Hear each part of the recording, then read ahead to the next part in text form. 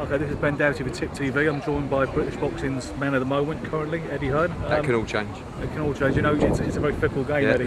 One thing I certainly can't fault is your hospitality here. Good. Enjoy the grub. Absolutely, Good, yeah. good. And I've always liked staying at the hotels and prize fighters on. Good. Yeah, they're very expensive. We spend too much money on them. Yeah, at one point you tried to stop the alcohol bit, but Yeah, well, that's such a thing. So I've seen your bar bills. Yeah, no doubt, rather frightening. Yes. But in any case, inevitably, you've been branded in some quarters, perhaps rather unfairly, as a Johnny-come-lately who had it all handed to him on a plate because of the legendary sports company set up, obviously by Father Barry. It's not really fair to say that, and boxing's actually been a lifelong passion of yours, true? Yeah, listen, I've had a great start, but you know, you played a hand that you dealt, and you know, as Eric will tell you, I've been around boxing a long time, and people don't really know that. A lot of people in the business will say, "Oh, what does he know?" You know? Yeah, exactly. And people, it doesn't mean that I'm a boxing expert, but I have been around, you know, the sport for over 20 years. And I've read about your love for the game and the way you used to, as soon as you finished school, the first thing you wanted to do was get around the gym and mix with the fighters and be around the ball. Yeah, I respect fighters a lot. You know, I think it's the toughest and probably the best sport in the world, and they give up a lot of sacrifices. Did you ever contemplate, I know you've done a bit of training, did you ever contemplate having a go at it in any career sense? I had a couple of fights at Billericay Boxing Club as an amateur. Quite average. You got any footage of yourself? I have actually. Jimmy Mack. I'd love to see that. Yeah, Jimmy Mack used to train me. Jimmy really? McDonald, and he comes to all my fights actually. So there's a bit of extra credibility there that you've actually been there at the Not sharp if you end. would have seen it. Not really. Well, if you ever fancy uploading it to YouTube, then I'm not sure about that. Let me know. I think I was like 64 kilo. I was like that, and I was just like Jack in the Box. I was awful, but I wanted to do it, and I think ultimately going down there and mixing with normal people, because I went to a private school, which I didn't overly enjoy because I didn't feel as though the company that I was keeping outside of school was anything like the company I was keeping in school. So I liked being around boxing. I liked being around these men, you know, big, strong, tough guys, and a lot of them become my heroes. You know, people that weren't household names, Francis Ampofo, Richie Everett, Paul Silky Jones. You know, they were the heroes to me. And I saw a picture of you the other day with Herbie Hyde when you must have been you could have only been about 13. Yeah. Well, again, you know, Herbie Hyde. You know, we used to go for a deep pan pizza after training in Romford literally every day. Me, Herbie, and Francis. You know, and you know, you learn a lot. You're not necessarily there to take it in, but you just soak it in like a sponge. Did you imagine that your meteoric rise would be, well, as meteoric as it's been? Because it seemed to be something very organic which occurred. My association with Matchroom becoming majorly interested in boxing again after having a few quiet years was the advent of the prize fighter tournament, which has been a hugely successful format. That appeared to coincide, correct me if I'm wrong, more or less with your own hands-on involvement. And as I understand it, your father had said to you, you can do this and run this, but you're doing it. You're going to have to take the horns.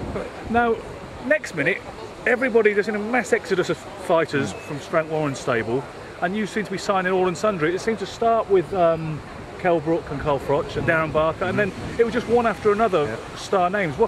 Why did that happen, and did you imagine it would happen as quickly as it did? I think a lot of it, I think we were missed in boxing. You know, I think we were a credible promoter and people liked what we did in the past. I think we had a good name. And when we came back, people were pleased to see us. A lot of it started with Audley Harrison, you know, rightfully or wrongfully, and meeting him in a casino in Vegas like I did when I was running the poker side. You know, I took him and I said, look, let's do something big. And actually that was the conversation with my old man where he said, you're on your own, because he wasn't Audley's biggest fan. That was the moment the blue touch paper leaked. Yeah, I said to him, let's win prize fighter, then we'll win the European title, then we'll fight David Hay. And he believed in me, and we did it. And you know, it ended poorly, but from there, Darren Barker was the first. 2 weeks later, Kell Brook phoned me up, and 2 weeks later, Carl Froch phoned me up. And then it was like, we're the hottest thing in boxing, and you know, I'm younger than most promoters, and it was seen as a breath of fresh air, if you like, and people believed in what we were doing, and we took a few chances, because what we were doing before I got involved was toilet, and every other promoter was producing shows that were toilet as well. And it was in leisure centres, half full, with Commonwealth title fights, with an 8-round chief support, and no one took a chance, no one tried to grow the sport, and we were the ones that did. Firstly with Brook against Hatton. At Sheffield Arena, which done 10,000 and rated through the roof, and then Sky thought, actually, we've got a product here if it's done right.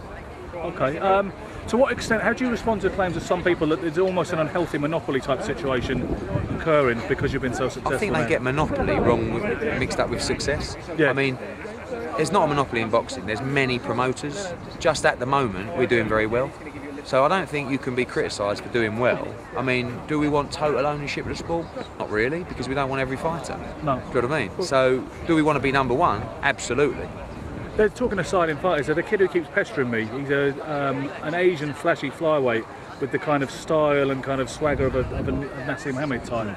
And he keeps asking me, can you see if Eddie's interested in signing me? He was a national finalist, you know, in the senior ABAs. So perhaps I could talk to you about that later and tell him where. I mean, I don't want to blow our own trumpet, but we get half a dozen calls a day. I'm sure you do. From people who want to be on and board. It's difficult. And this is another thing with this Fight Pass thing that we'll announce shortly, working with other promoters, to get some of those fighters that you're talking about, because I can't box them 7 or 8 times a year on our TV shows, because we've got gold medalist Olympians. What we've got to do that for. Where I can put them and work with other promoters to get them out, because our stable is growing and growing and growing, and we just haven't got the space.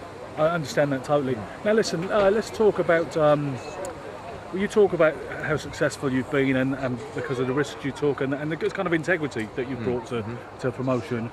You might not want to comment exhaustively on this because I'm sure you're more interested in what you're doing and why it's working and why somebody else's operation isn't working. But do you have any thoughts on why Frank Warren's catalogue has dramatically shrunk? And do you have any opinion on whether he's staring at the end of a very distinguished career? I think you have to have a huge amount of respect for Warren as a promoter. Yeah. He's a great survivor. You know, he's taken companies into administration before and come again. And boxing's a tough business. It's not, you know, we've worked very hard to get the model right. Yeah. And yes, my old man is a chartered accountant, and a lot of that is in me. But I think that's the basis of running a successful business. And again, you know, I'm not really here to criticise anyone. I like the way some people do business. I don't like the way other people do business. But for me, you know, our integrity is key. You know, everybody, all the fighters are happy, all the fighters get paid on time. And, you know, we just crack on and do our business. I hope that promoters in the game stay in the game, because him trying to outdo me makes me do even better, and probably vice versa. And I would say that other promoters have really picked up their game in the last 12 months as well, because they were terrible, and now they're improving. But times change. You know, just because Frank Warren was a great promoter 20 years ago doesn't mean he's a great promoter now. And people change and mediums change. And my old man probably wouldn't be as good a promoter now as he was then, because he doesn't understand the audience, he doesn't understand the market, and he doesn't understand the new world of technology. It's a generational thing. It is. So, finishing on a couple of questions about your own love of the sport we've already alluded to. Favourite all-time fight? Do you know what? For a personal opinion, I'd say Michael Brody against Injin Chi. I mean, everyone talks about favourite all-time fight, yeah? I would say Brody against Chi. I was That's there. That's the best fight you've ever seen live? Yeah, 100% the best fight I've seen live was Brody against Injin Chi. And who was your all-time hero in Sugar boxing? Ray Leonard. And mine too. That's a fantastic I mean, I loved that period. You know, the whole 80s and just and I think Leonard was just, it was a little bit before my time in terms of watching him live. Yeah. But when I was probably 13, 14, 15, I was the biggest boxing anorak you could find. I just read the British Boxing Yearbook every day, throughout the day, and I watched everything, and Leonard was, for me, the greatest. I actually met him for Froch Butte, and I was like, just totally, you know, and I saw about 3 or 4 months ago, I woke up one morning, and there was an email from Twitter saying Sugar Ray Leonard now follows you. Yeah, I was actually like quite taken back by that. It was like, you know, I was lucky enough to get an interview with him for 15 minutes once, and he was so friendly and giving, you know what I mean, matey. Yeah. It was a bit surreal for me too. But what about the best fight you've promoted up to now? Well, I think from an atmospheric, from a backs against the wall, I'd probably say Butte against Froch, because that was like, I was so proud of him for taking that fight, because he didn't have to take it, but he said, oh, you know, I want to take this fight rather than have a tune-up for the same money, and also obviously Froch Groves 2 at Wembley was something that may never ever happen again. But you know, I think even being involved with Barker against Gill in Atlantic City when he won the world title out there, I mean, you know, that was only 11 months ago. It feels like 3 or 4 years ago, you know. So I suppose from achievements-wise, it's Froch versus Groves 2 at Wembley. But I won't forget Froch Butte. It was a special night. No, and I remember you almost got into a bit of trouble for jumping in the ring before it was officially over, but you live and learn in this business. Well, I would just point out the referee did wave the fight off. Yeah. And there was cornermen standing on both sides. But you are right, when I found out he decided to have an 8 count, the bum did go a little bit. I won't lie. No worries. In closing, can you give me a quick prediction for Kell Brook versus Sean Porter on August 16th? I'm a big believer that Kell Brook's going to knock him out. I think he looks so well, he's so focused. He's just ready for this opportunity. Porter is a level above anything he's been in with, and Kell Brook's going to have to show that he's got more gears, but I believe he has. And, you know, he's not a Paulie Malignaggi. He's someone who's going to hit him with a ramrod jab and right hand when he comes in. Yeah. Someone said to me the other day, which I thought was fascinating, if you could devise a style to beat Sean Porter, it would be Kell Brook. But if you could devise a style to beat Kell Brook, it would be Sean Porter. And you know, I just thought, yeah, I mean, because, you know, interesting 50-50. yeah, it was. I believe it's a 50-50 fight. I mean, the odds are, I don't know, like 15-8 and 2-1. So it's, in a 2-horse race, that's tight. Anyway, you know. But I just feel like it's Kell's time. I think he's going to do it. Well, I'm wishing you all the luck in the world with that, and thank you very much for your hospitality today. Cheers, mate. Thanks. Cheers.